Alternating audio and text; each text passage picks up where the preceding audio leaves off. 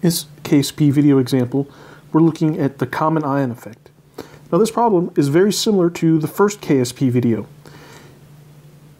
In that video, we wanted to calculate the molar solubility of lead-2 chloride in pure water.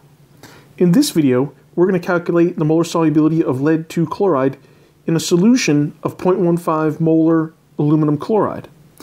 And so the difference is, when I built my KSP table in the first problem, because I had pure water, the initial concentrations of lead and chloride were 0. In this case, since my solution already contains chloride ions, the initial concentration of Cl- is not going to be 0. But other than that, the problem works exactly the same way. So the first thing I need to do is build my ice table.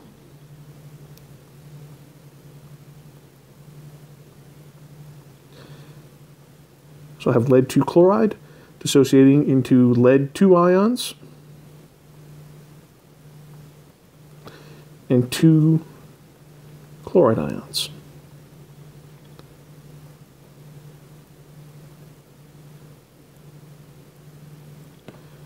So my initial lead is still 0, but now I need to figure out what my initial chloride ion concentration is.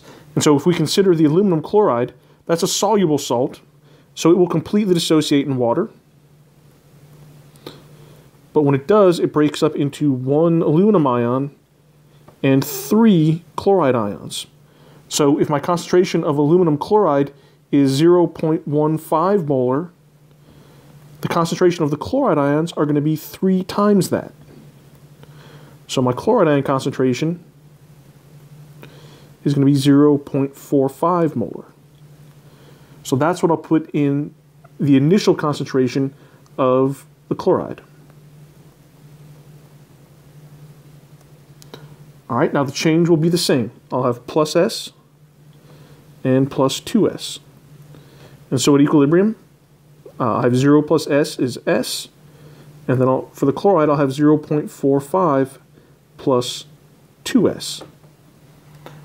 All right, so now to calculate my solubility, I need to plug everything into the equilibrium constant expression. So I know that KSP is concentration of lead times concentration of Cl- squared. And I'll go ahead and plug in my equilibrium row of the ice table and my value for the equilibrium constant.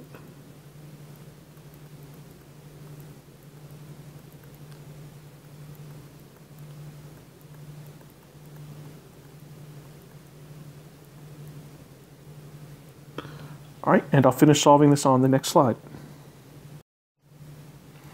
Okay, so I've written the last row that we had on the previous slide. And initially this was like it might be kind of ugly because I'll have to FOIL this out and I'll end up with a cube term and a squared term, and that would just be ugly. But just as we've done for other equilibrium problems, we can apply the K is small approximation. So what that means is S is going to be very small. And so I can ignore it in the plus 2S in the 0.45 plus 2S part of the term here.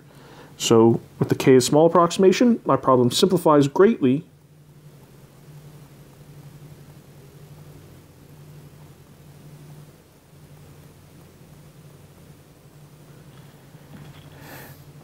And so when I square that,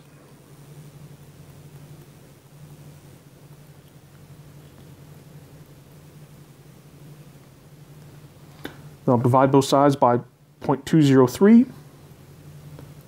And so S comes out to be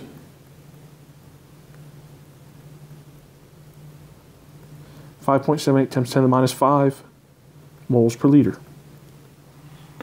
All right, so we're almost done, but I just wanted to compare our result with the previous example when we dissolved the lead-2 chloride in pure water. All right, and in that previous problem, using pure water, we found the solubility of lead-2 chloride to be 0.0143. And so we can see, due to the common ion effect, the solubility in this problem, when the solution already contained a bunch of chloride ions, I can dissolve much less lead in that solution.